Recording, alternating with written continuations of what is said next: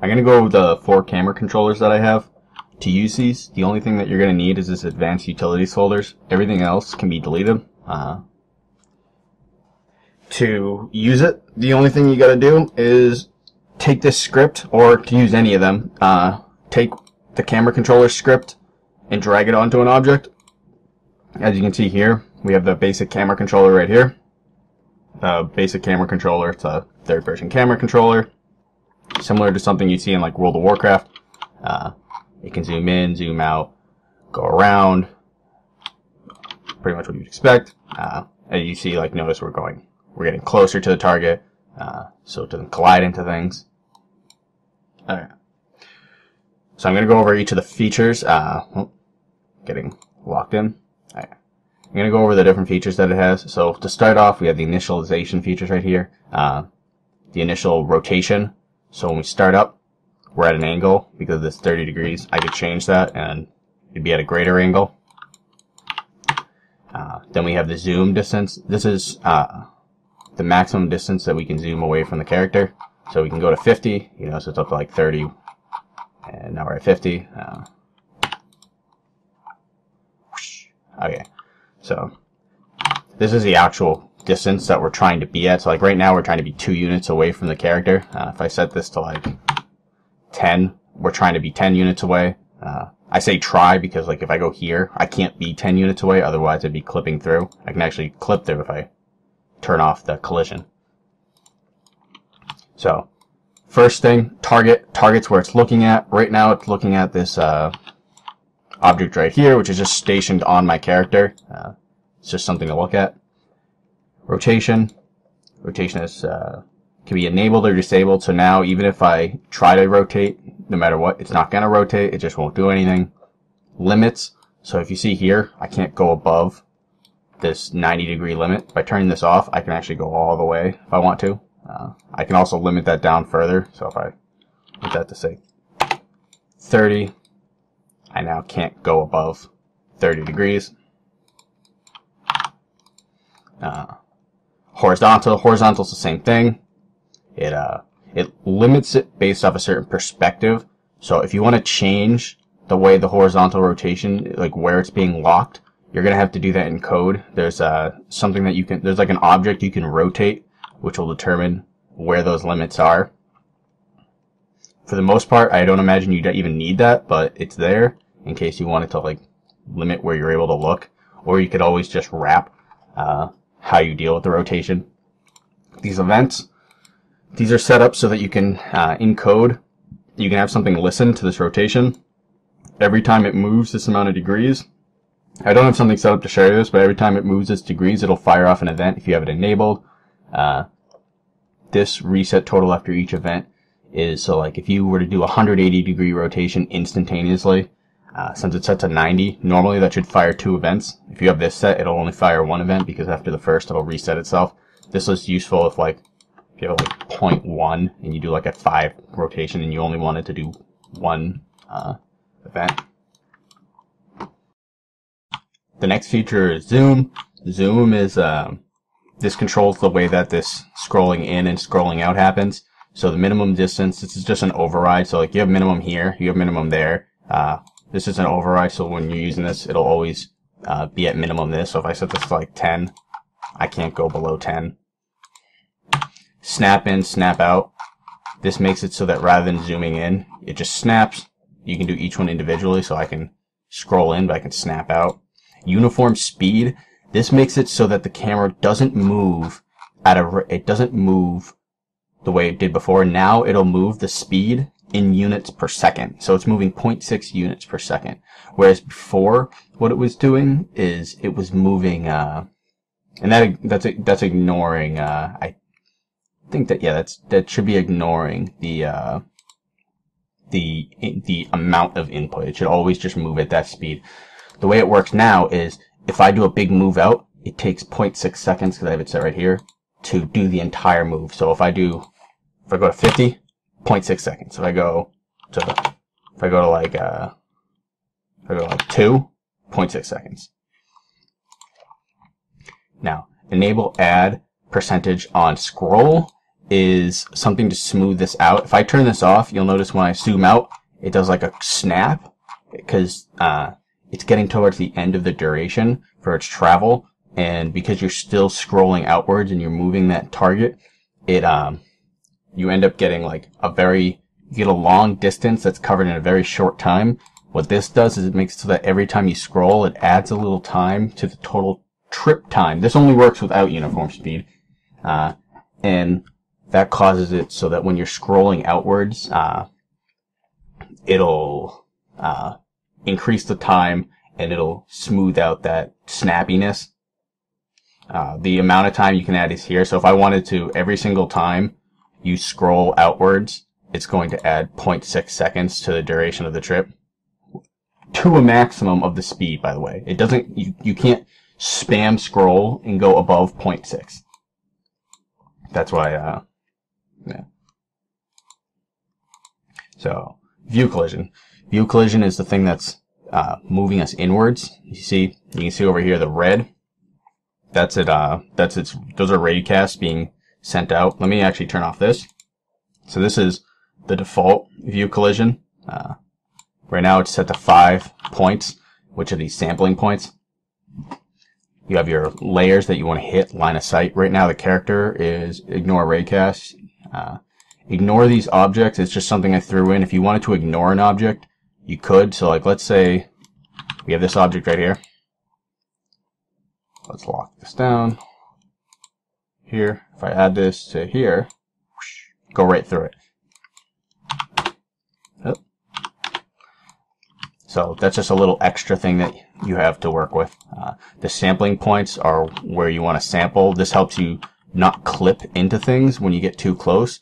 Now right now you see these points are kind of far away, so we could actually clip into this if we wanted to, because we don't have these in a good position. What you'd really want to do is you want to have something like, say, that. You want to have it pretty much in the form of your character, at least for a basic setup. If you wanted to, you could have like 50 of these points. It's just a list. Thickness checking. Now, thickness checking is if you see right, let me see, can we get it? There we go. Okay. So if I turn on thickness checking, you don't have that anymore. What it does is it's checking the thickness of the objects and trying to determine, is this thin enough to where I should just look through it. I'll go over here and I'll show you a little bit more complicated. So now you notice these blue lines over here. This is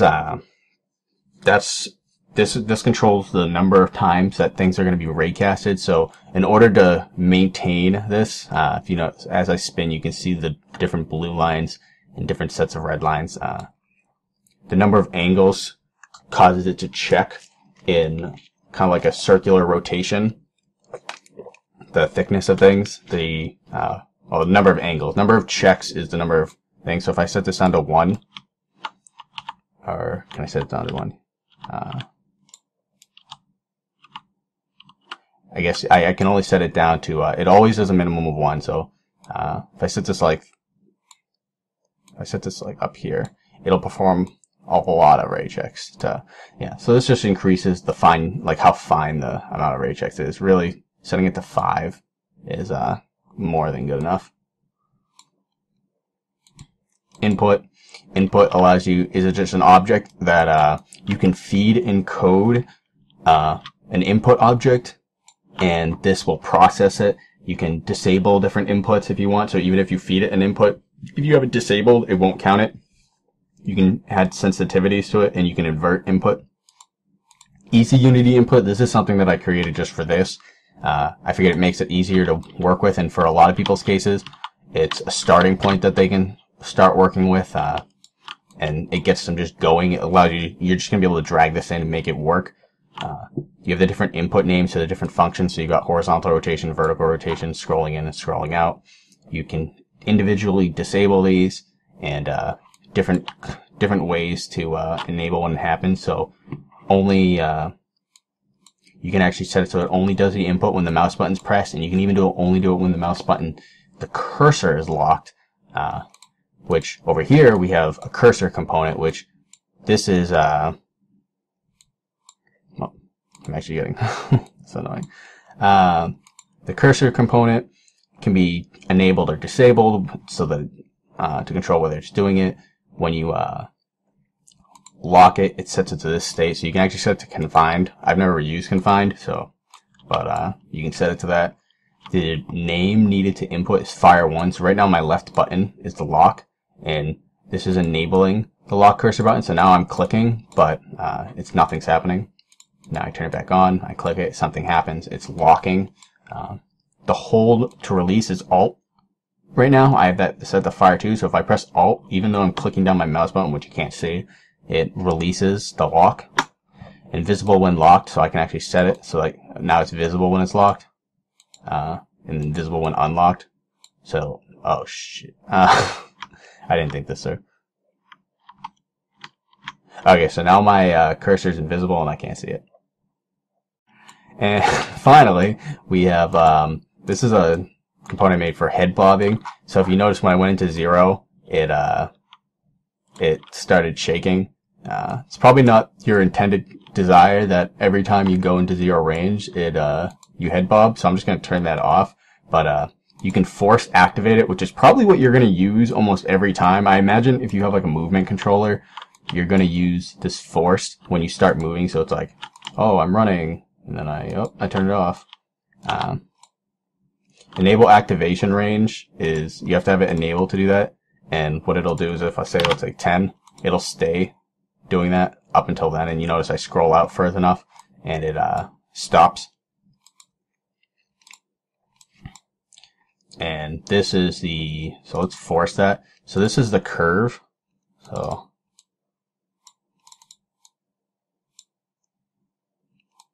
let's do that.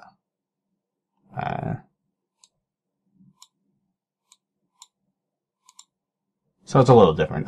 You have an animation curve that describes the duration of the curve. So now you see it's going to take 1 second for the entire curve to happen. I set this to like 2. The magnitude of the curve is much bigger now. It's set to a 2-unit magnitude. And adjust back to normal time is when I turn this off, it takes that number of seconds to neutralize back to 0. Screen shake, I can enable it. And right now I have it set to horizontal and vertical. I can do horizontal or I can do vertical. And of course I can set the sensitivity. 5 is pretty extreme. And then this is, let me, 3. So this is the amount of time between, when the offset's randomized. So every 0.001 seconds, it'll create a new, offset with this screen shake component. The sensitivity's being here. Now, use specific seed. It's a little hard to show you. I'm going to see if I can show you this. It's a little hard to show this, but it's, okay, so let's see. We're at a neutral. Up, down, up, down. Okay. Now, use specific seed will use the same seed when randomizing that, so you get a consistency. So I go up, down, down. And so that'll maintain how your screen shaking happens, like which may be visually more appealing for you. And like I said, to use this, it's just drag this basic camera controller over, and you can just go ahead using it.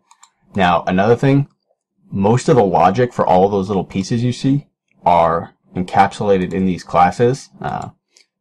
So most of the logic actually isn't here. So you see here we have all the components.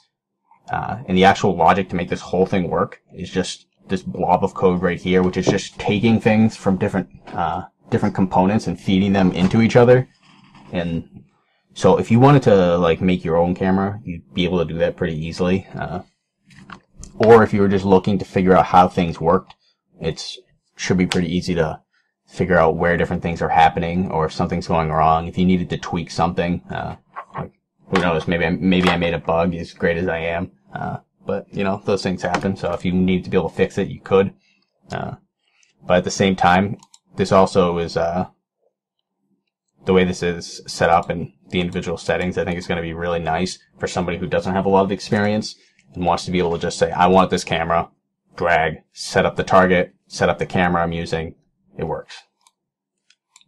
Alright, the next camera controller I'm going to show you is the holding position camera controller. This camera controller, it holds a position and it looks at a target, but it has some extra features built into it. The first thing you'll notice over here is these components are the same ones that you saw in the basic camera controller, and they do the exact same thing. They have the same settings, and they'll have the same functionality. So if I start this up, I'm going to just start moving around, and you notice I'm always just looking at the target, but see, I snap in, I move away, I start zooming out. That's because of the view collision. So if I turn that off and I run over here, now this is basically just like a normal camera. Like, you could script this up probably pretty quickly. Yeah, I imagine it would just be rotation, look at target, and you have your whatever. So the view collision is a big thing here in terms of functionality. But you also have the cursor functionality if you want. I threw that on there. I don't know what you'd use that for in this case, but it's there if you want it. If you don't, just whatever. Disable. Head bob. If you want it to, you can head bob on this holding position camera. Or screen shake, which is probably the more useful one. But yeah, so you can even, so it still does the same exact thing, and then right out. And that's all this does. It takes a target, it has a position.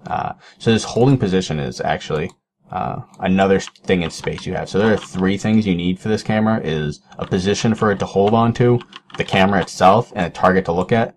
So I can actually, I can actually do this. Hold on, let me move him over here. If I move this like that, yeah.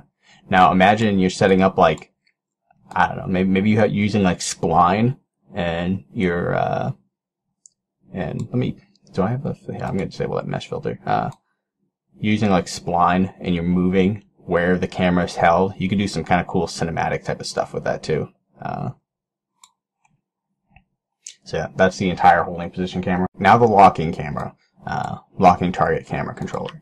This camera controller is a bit more complicated than the last one. So let's start with the target. So the locking camera controller is supposed to be kind of like the Z targeting in like Zelda, or any form of like locking on. The way it works is it's looking from a target you're looking at to another target which you're locked onto. So I'm going to show the targets here are on my character. So here's my character. He has 2 targets on him. So the first thing about this is you can actually have it have multiple targets on where your character is. And right now it's set up so that it'll always pick the, it'll always use the one that's closest to the locked target. So if you notice right here, I think I need to run over here, or over here. It's going to switch. Switched. That's because those two targets I have, one of them the one on the right ends up being closer, then the one on the left ends up being closer. And you notice it does that little lerp between them. And of course you have, there's just like little features to manipulate how that happens. But I can also do furthest, so you see that, or random, like, you can do random. But what I can also do is maintain target, so every time you, enable or disable this camera controller, it'll, randomly pick a new target to look from. And of course switch speed, so if I wanted to do that, so constant speed. Yeah, so constant speed measures the distance between these 2 targets, and sets it so you move at the point when you start switching, because you can't determine how far those 2 transforms will move to while it's running. It'll make it so that it moves at 0.1 units per second. So if I set it to 1, it's going to take a little while. Okay, let's move on. So that allows you to have like say you're looking over your left shoulder and you want it to look over your right shoulder, you can have it switch like that, which of course you could just get rid of that if you really wanted to too. Like, you don't need it. That's just another feature you have for the target. Now the lock target. So the lock target can actually switch. So in this scene, I have it set up so you can use the arrow keys, and it'll switch onto other targets. You can see how it's changing where it's looking. You can probably even hear me hitting my key. And of course I can even run around it. So I'm always maintaining that lock. It's always looking at that target, which right now is on the right side of my character, and is looking through that towards where the lock target is. And of course it has all the other goodies: screen shake, view collision if I want to turn off view collision, zooming, so I could snap in and out. If I disable that, now the difference between this one is you can't scroll in or out. You have this distance right here, which is the distance the camera controller is going to try to maintain. So if you're using, say, the basic camera controller and you switch to this, which has like, if you have it set to 5, you're going to get real close in on your character. That's something you're going to have to determine if you, how you want. If you want that to remain consistent with what the basic camera had, like if you have that zooming in, which seems a little odd to me, you're going to have to do that yourself. With a wrapper, when you go to switch them, you're going to have to change the distance that you want it to be to do that. I don't think that's really a use case that people are going to have. I think when you're doing this locking, you're going to want it to remain at a consistent distance away from your character. And that actually should be everything for the locking camera. Okay, now this is the multi-camera scene. The multi-camera is a camera controller that works by controlling 2 camera controllers. So we have a basic camera controller, which is the same one we saw in that first scene, and we have a locking target camera controller, which is the one we saw in the last scene that locks on the targets. So right now I'm just in the basic camera controller, and I'm gonna hit Shift, which is I have set up. I have just like test script here that calls a switch function on them, and you see I'm gonna lock on. Actually, I'm gonna use my arrow keys to switch to this target. Okay. Where's my mouse? Okay, don't know where my mouse is going. Okay, so now I have my basic. Now, let's say I wanted to snap lock. Whoosh, locked. Now, the character controller, not the camera, is just a Unity asset store, like third-person character controller. So,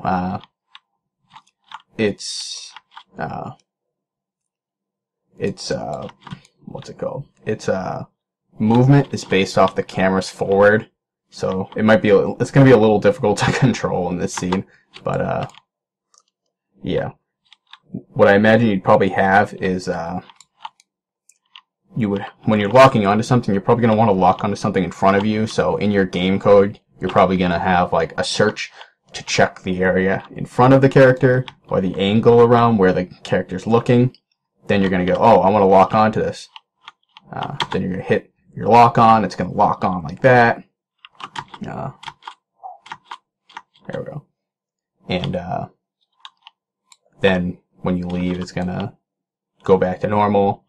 And that's pretty much how I see that being used. This can actually be used. The multi-camera controller can be used for any number of camera controllers. It's just a list, and it switches based off an index.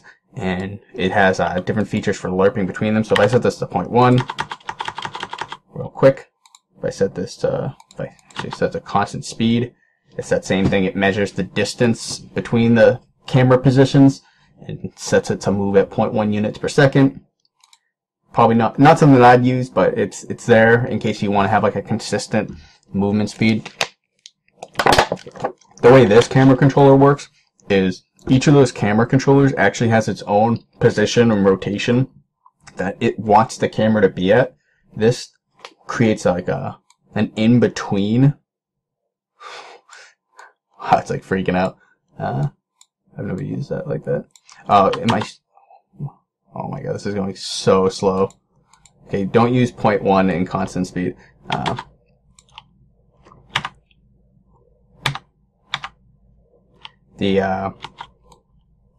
Oh man, what was I just saying? So, yeah. So you have your switching thing. So one thing you can do is you can have hold position cameras, and then you could like have the basic camera as well. In fact, I'm going to show you right now how easy it is to add that.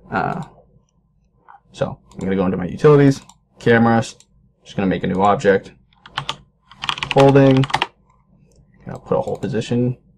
I just drag that onto my desktop. Okay, I'm going to put it here. Third person, do that, lock that, put the, where's this? This, oh. Alright, put this as my target, put this camera as my camera, I'll set that to default.